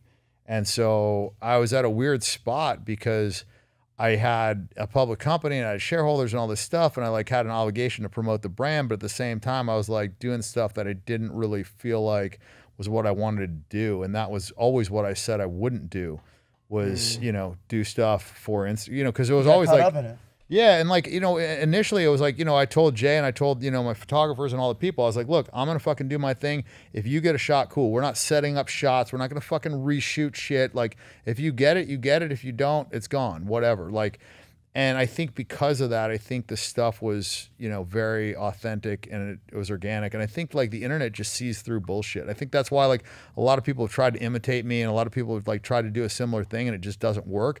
Is because they're like paying girls to show up and they're like orchestrating these fucking shots and it's like, it's just not realistic. You know, that's not what's happening. You're not fucking all these girls. You know what I mean? And if you are their hookers and whatever, like you're not actually doing it. And so I think, you know, it's kind of a fucking long-winded answer to your question. I went off on a tangent a little bit there, but no, but it was good. It's deep. And honestly, I did not find you to be this deep. I really didn't. And I'm not trying to disrespect you. No, dude. Watching you from an outside perspective, I'm like, all right, all this guy cares about is money and pussy. But it seems to me that you're trying to figure out what's the meaning of life. And I feel like life was given to you on a platter, and now you had it all, and you still are very confused on what truly it is. Yeah, I mean, I don't know. I think I was probably, I don't really have too many regrets because I think that nobody in the world could have fucking convinced me of what I've learned myself, if that makes sense. Absolutely. You know what I'm saying? Like, I cannot relate to that more than that. Right? Like somebody could have fucking told you all the shit that you know and you're not going to fucking believe it. You're not going to. I'm the type of motherfucker, I got to stick my finger in that light socket. I got to shock myself. The dare and then I got to shock program. myself again and again and again. And I'm about the fourth time to be like, okay, we've learned our lesson, but is it still fucking hot? You know, maybe not. I don't know. We'll see. But I'm just that guy. So I did that, you know. You are that guy, pal. Said it. It's the first thing I said, dude. I shocked myself enough. I know now. One of the things that I tried to carry through my book when I wrote it was, what can I take from my experiences and my traumas and my struggles to give back to the average person who hasn't endured those kind of struggles? There's not very much, there's very, very little about your life that is relatable to anybody watching this fucking episode of Impaulsive or reading your book. Well, now, but you know, ask Logan. The earlier parts, like somewhat, you know, I had a lot of fucking failures in my life. You know what I'm saying? Like, you know, maybe everybody hasn't lost their virginity to a Mexican hooker at 13. You know what I'm saying? Like, everybody didn't spend their senior year in jail. But he like, had never kissed a girl. Yeah, he had never kissed a girl. Yeah, so I mean, I didn't even know where the pussy was. Like back then, we didn't have the internet. Motherfucker, you don't understand because you're young, dude. Back then, we didn't have internet. What do you mean, dude? You did not grow up without internet. North Korea. I see. I grew up in North Korea. You grew up with internet. In North Korea. No, you didn't. We grew up in North Korea. No internet. I'm just saying. The Spice Channel, 116. Like, it's different when you got Pornhub and you could see a chick with 3 dicks in her. You know what I'm saying? I didn't even know 3 dicks could go in a girl, right? I didn't know where one would go. Yeah. Right? So, I mean, it was just a different thing. And I just, you know, like I said, I didn't have a fucking, you know, glamorous upbringing for sure. And it wasn't all highlight reel shit. I mean, I've had probably more than my fair share of miserable fucking moments. And I think, you know, I've had a path that's had a lot of good and a lot of bad, but you'd be surprised. Some of the earlier stuff is probably relatable, and maybe worse than most people have gone through. I've had like the highest highs and the lowest lows. Yeah. So maybe in that sense it's not, but do you think you're used to that because the whole gambling thing? You're used to being able to risk it and then lose it. Yeah, I mean, the gambling thing kind of fucked me up a little bit as far as just muting your emotion. When you do that for years and years and years, it has, I feel like, a lasting effect. You know, when you do that relationships. It does. Look, let me explain something. When I first met you, I you know, just like everyone, I wasn't sure what to expect, and every time I've seen you, you look stoic is the word I'll use. You know, you look like you're at a poker table, with a straight face, and I'm like, what the fuck is that guy thinking? Like, is he ever sad? I see why you asked if I was a sociopath. I can get that because I'll be in these situations that I feel like a lot of people be super soaked, and it's just and the one that fascinated me was among all the celebrities that are fascinated with you, and then in the book you talking about how you were fascinated with the fact that they're fascinated with you because they're the celebrity and you're just like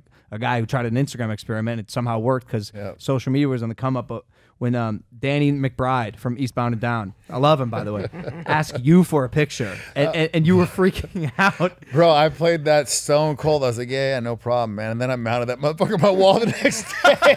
He blew it up, dude. So as he was like my fucking hero, dude. Yeah. So it took everything, but I didn't know. I didn't know how I was supposed to react. I was like, but if I met the guy now, I'd be like, dude, huge fan. Yours, like fucking amazing, whatever. Like I'd have a no, but I didn't know, dude. This is like in the beginning, right? So I didn't want to look like a fucking retard. Yeah, it's just like, yeah, no problem, man. Take the picture, whatever.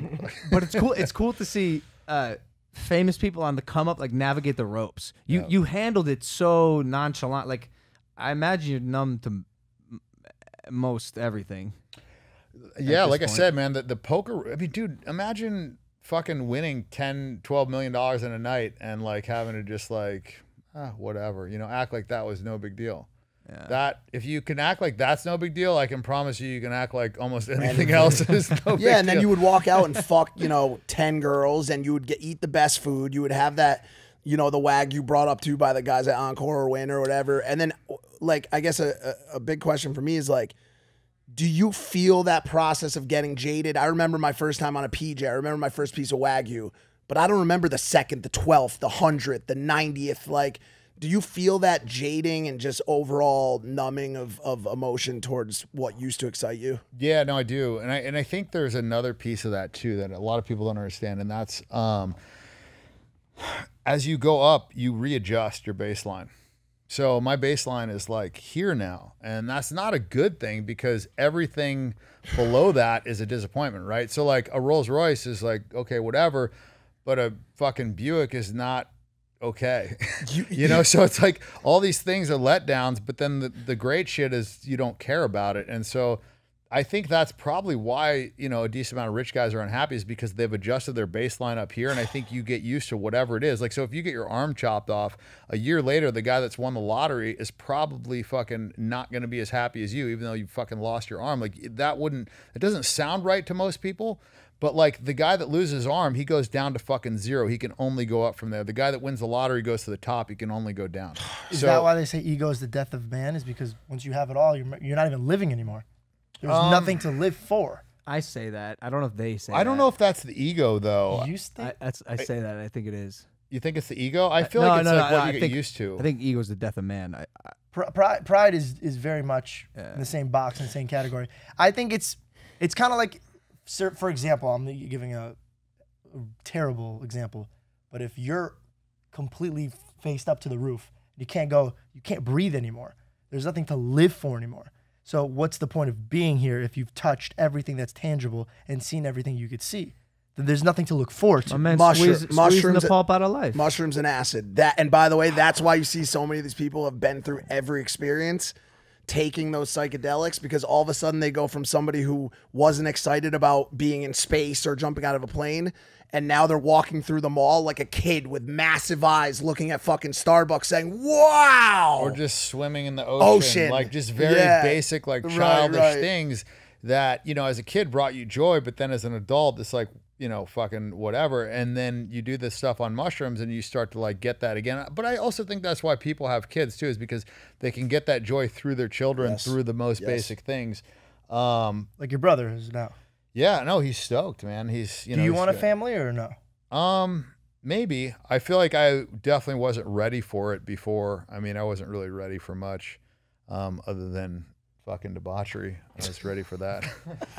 But it's so funny how that aspect of being at the top related to that discussion you had about the poker tables, where how where the thought of readjusting down to the low limit tables is the scariest thing on earth. And it's like me and him will sit in the high limits, and you go down 10K, then you go down 10K, and the thought of leaving the high limit with the big drinks and the good looking girls and the nice dealers and pit bosses and going to the $5 fucking tables. Yeah, or you're down $100,000, try winning that back betting $25. Chasing, you know what I'm saying? Like, horrifying. Fuck, man.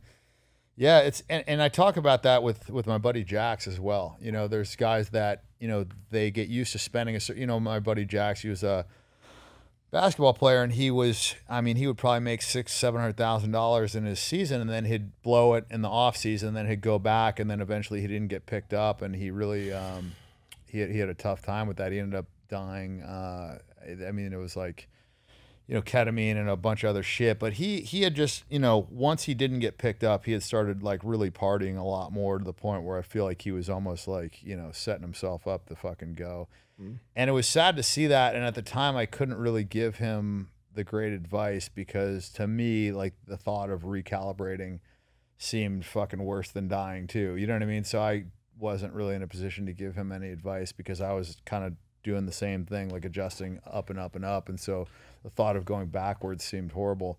That's so scary. But that's now crazy. I feel like I could have given him, the right advice, because now I understand that, like, you can adjust to just about anything. I was actually considering doing this a while back, getting a job at like Walmart or like a valet or something, and living on that salary for like 3 months, and then coming back into your life, and you would appreciate all this fucking shit again. You should do that. Fasting. It's like fasting. You should do that. I think I am going to do that. I was thinking about doing some shit like that. You'd be a funny guy to greet me at Walmart, though. Yeah, I'd probably have to shave the beard or do something, It's funny because Mel Gibson, he goes out and he'll go out and get fucked up, and he'll wear a mask, a movie quality mask, so they don't know it's him. Oh. I'd definitely do that if I was that famous. It's one of those like custom molds, Like to the his legit face. ones Yeah. where you can't tell. Yeah. Does it look like a person's like made out of plastic? No, I mean, dude, the movie ones, if you get a good one, I mean, which he obviously has the money to do, you can get one that, people won't know. But it's not to stay hidden to avoid seeing fans. It's to reset his expectations of what life is like as a normal person, right? Or just have fun. I think it's so that he can go out and not have all the fucking eyes on him, and he can just kind of be himself and not worry about, if he says the wrong thing or, what. Canceled. And also just like your interactions with people, man. That's one thing that I feel like I've lost. Not that I really was a guy that went out to fucking dive bars and shit, but your ability to just go out and interact with normal people and have them have normal conversations with you. Like when they come up, I mean, you probably understand this. People don't know how to talk to you. They'll have anxiety, or they'll just freak out, or it just won't be a normal interaction like you would have had before. And so I think guys like Mel probably, maybe he just wants that. Maybe he just wants to go out and have a normal fucking conversation with a stranger without them asking him for a photo or a million fucking questions or getting weird. Well, they just assume. That's so funny, because that actually happened with us. I met you at your house with Logan, and when we shook hands, I was going to introduce myself. I'm like, I'm not a hot chick. He doesn't give a fuck. And I literally just kept it moving. But like, I could have sat there and asked you how you were doing, but I didn't. I chose not to, because I just assumed, because I just look at your life from an Instagram point of view. Yeah, no, I get it. Makes sense. You shower after you have sex every time? Every time. Every time. I noticed Does that. it? Some people don't. yeah. A lot I of people shower don't. before and after. That's Half. a lot of That's people one of the don't. biggest reasons I want to make more fucking money, so I get a shower on my plane so I can fucking bang on there and shower. Do you not Be a fuck? game Do you changer. not fuck sometimes because you can't wash off? Yeah, it's definitely better to determine. A full shower Sitting with in your sweat. hair too? That'd Or be j- gangster, yeah. Like a full, the You get- BBJs, they have them. You get no. I'm saying like Usually, when you shower, yeah. it's like you're getting your hair wet, Or or is your it just a dick. body shower? a body shower, yeah. Ah, You know, a little this rinse. is really weird because I do it every time and it's just the dick. I go and I wash my fucking dick Yeah. off. I I have to be sweat, honest. though. I have to be honest with Yeah. him. I do the same thing. But Yeah. here's I have my to question. be honest, you guys are fucking gross. No, because here's hold on. Some guys don't Don't even fucking do do that. that. I think it was Nikki Sixx and who was it? Nikki Sixx and Tommy Lee. They went a month and saw who could fuck the most girls, and neither of them were allowed to shower. do you ever That's the most vile thing I've ever It heard. in seems my pretty life. fucking That's nasty. gross, but That's I also want to fucked know who up. won. Yeah, I think it's in the book, the Dirt. like you have to understand that he knows this because he's old enough like myself to remember these guys or to have looked up to these guys in some ways. But like there are people that quite literally still make his sexcapades look minute, and that's fucking that's what you crazy. were saying. There's levels That's to this shit. crazy to imagine. Like these dudes were psychopaths, Yeah, I don't know.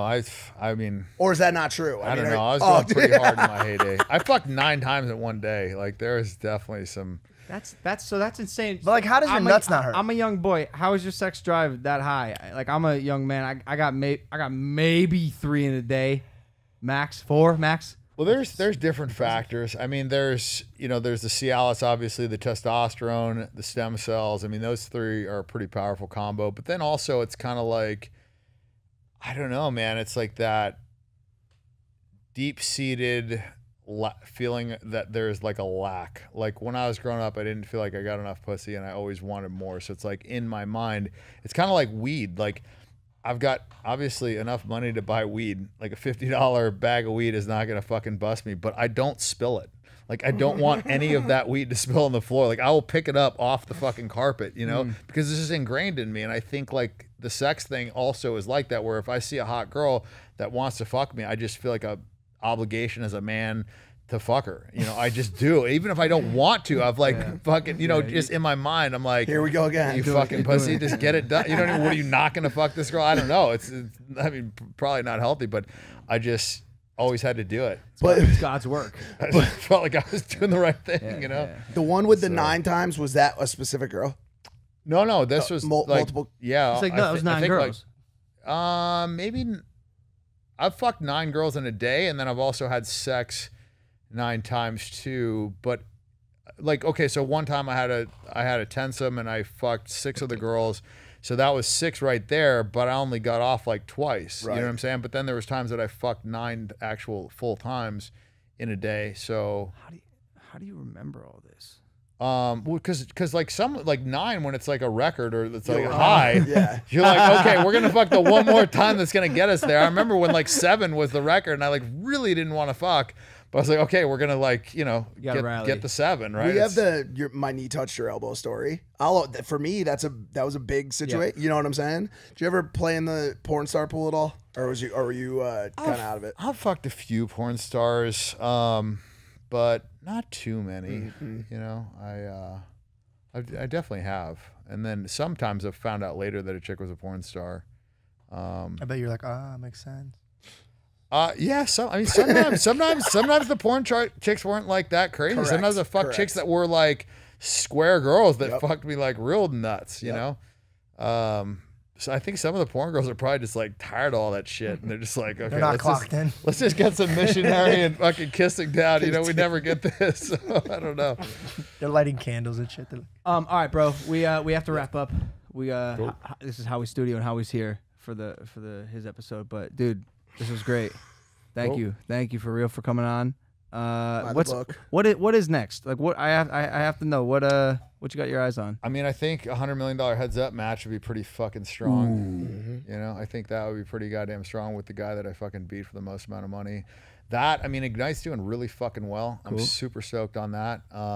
And our nicotine is just going fucking ballistic. Like we're in South America. We're going. Oh, cool. Yeah, we're in the UK. We're going to the UAE. So it's like, I've been focusing a lot on that, and that's been doing fucking a lot. And then I think eventually turn this motherfucker into a movie, man. I thought it was a good book. I thought it was like a good story, and I feel like people want to know, and I feel like people are lazy. They might not want to read the book, but they want to watch, you know. And I also feel like people want to see these things. You know, you can describe something, but I think when you see it on the fucking big screen, it's cool. And I think this is a more interesting story than most that I've seen, you know. I think it's like a Wolf of Wall Street with a lot more dynamic.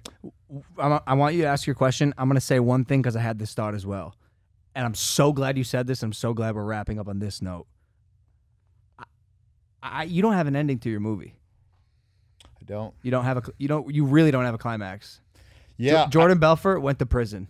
Yeah. No, I ended on basically like the last really good party that I threw. And to me, I felt like I was kind of like at the top of the mountain at that point of like, I had gone as far as I felt like I had gone way further than I ever felt like I could go.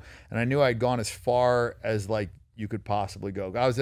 I'm in a house, a fucking $90 million house. I'm walking around. I feel like I could fuck any girl in the whole place. Like celebrities are fucking, you know, stoked to meet me. It was just like, to me, I had like reached it. Like that was my goal. That was my hedonistic, like pleasure seeking goal. And I had gone to the fucking limit of that.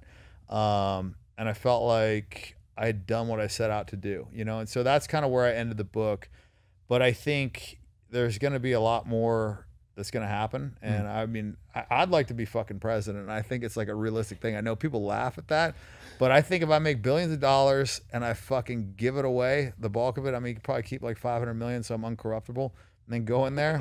I think I got a real shot, man. I know you think it's nuts, but I don't. Yeah. I don't. Last question. My last question is, who would play you in the movie? That's a good question, man. I'm not a good enough actor, I don't think, to play myself. So I would like maybe like a Bradley Cooper, I think. Tom Hardy would be good. That's a I feel like great he's a choice. fucking great actor, you know? And That I is feel a like he's an great choice. underrated actor too. Huh? Would you take Howie Mandel? Would you take Howie Mandel? Can I play you in the movie?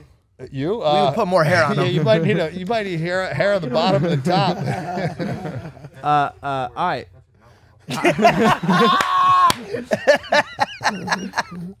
How you can play me in my movie? That's closer. That's at least a little bit closer. All right. We love you, Dan. Appreciate you, bro. Thanks Cool, for coming man. on.